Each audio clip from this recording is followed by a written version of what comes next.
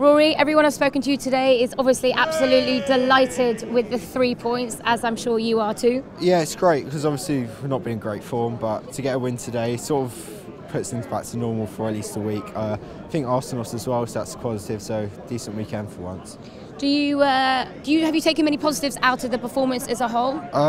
Obviously, you know, didn't concede, scored a goal, which is great. I don't think Norwich were a particularly tough team to play against today. They didn't offer a lot going forward, so I won't go get carried away and say our season's back on track or anything. But very obviously better than losing and stuff. So starting off with the basics, getting the basics right. Obviously, Costa back on the scoring sheet after 500 minutes of not scoring. So do you think he can start getting back to scoring ways? Obviously, it's a bit early to say because obviously, again, like I said, Norwich, I think they've played some decent stuff at times. I didn't praise much going forward, and at the back they look a bit shaky. So I don't think this is a great sort of thing to example go by. To sort of, yeah. But I think obviously every single goal will help someone's confidence, and hopefully from here he can go on and progress, maybe get a goal against Tottenham next week and go from there, because he's a brilliant striker on his day. He just needs to stop, you know, having fights with oppositions needlessly, really. A bit of the talking points have been our left back, right back.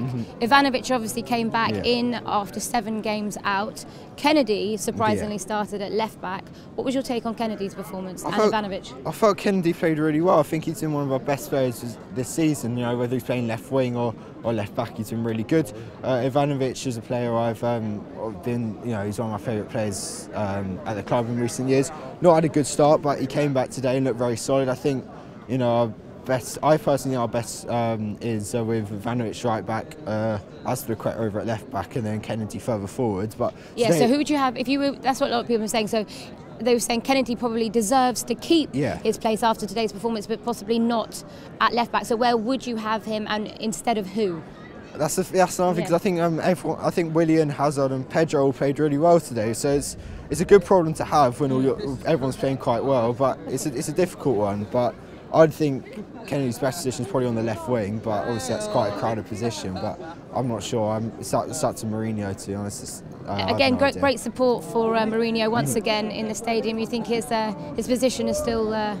Yeah, I think whilst the fans are behind him, I think he's going to have the job sort of secure, because I think that's what's kept him in the job this long. I reckon if there's any other manager with the fans sort of getting on his back, I think he would have gone by now. But Mourinho's got the connection with the fans. I think whilst that's still there, he's got a good chance of staying in the job. So. Okay, well, listen, fingers crossed for Tel Aviv and Spurs, and then I think come Monday we'll really know whether our season's turned around. I agree completely. I think today was a good win, but I think next week against Tottenham's the real test. All right, thank you very much for talking to me. Thank you. The Chelsea Fans Channel. The international break is over. Real football is back upon us again, and I am delighted.